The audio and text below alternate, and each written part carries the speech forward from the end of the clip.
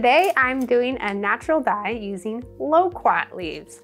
Now I don't know if loquat trees are commonly found where you are, but here in Northern California, they do really well growing in our Mediterranean climate. And I grew up with one in my childhood home that would make the most delicious little orange fruits we would eat every summer. So this is kind of what a loquat tree looks like, except this is a baby version. This came from my mom's big tree.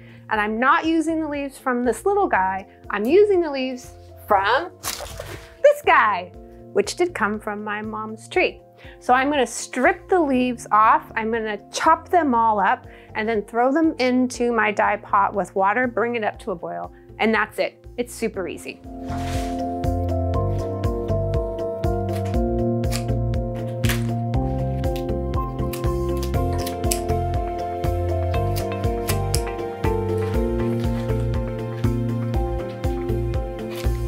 The reason I'm cutting through these leaves is because they're sort of thick. And if you stack a bunch of them together and use scissors, you can cut through a bunch of leaves quickly. So for today's dye, I'm gonna do what I always do. And I'm going to dye mordanted wool, pre-mordanted with alum. And when it comes to a ratio, of course, more is better. But a 1-to-1 ratio is fine. So if I'm going to dye 3 ounces of wool, I'm gonna use 3 ounces of leaves. I think that is good. Let's get some water.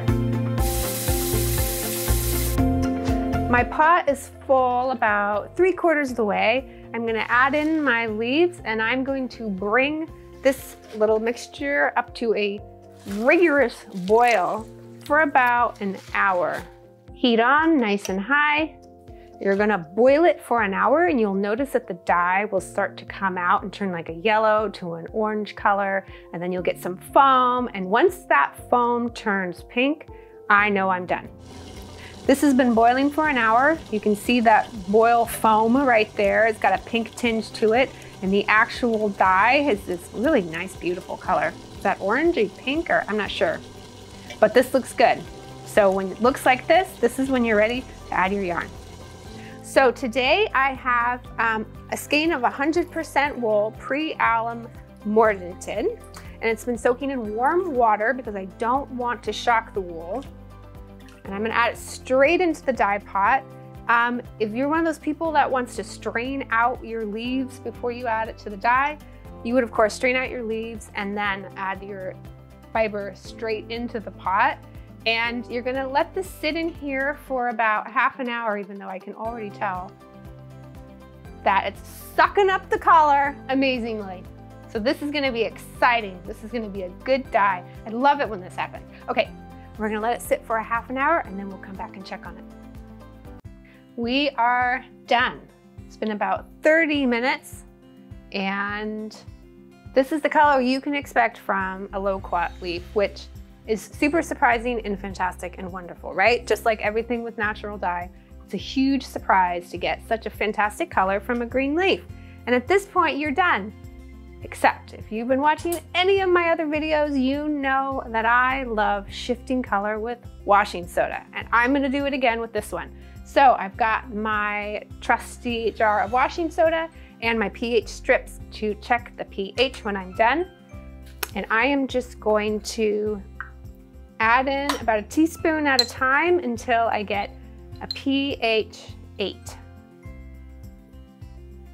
And as you noticed, I pulled out the skein of yarn before I adjusted the pH, because if you add in your washing soda with your yarn still in the pot, then the washing soda can stick to the yarn and not the dye, and this way it's just a better way.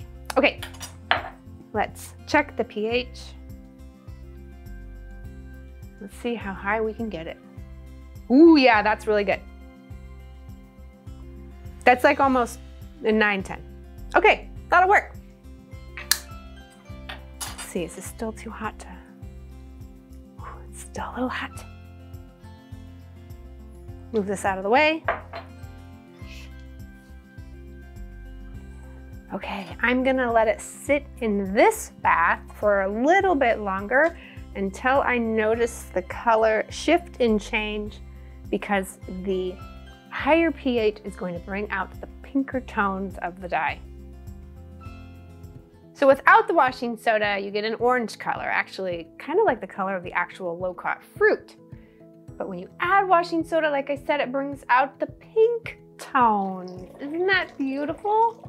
I mean, you can't go wrong with Loquat leaves, orange or pink, but I just love this shade.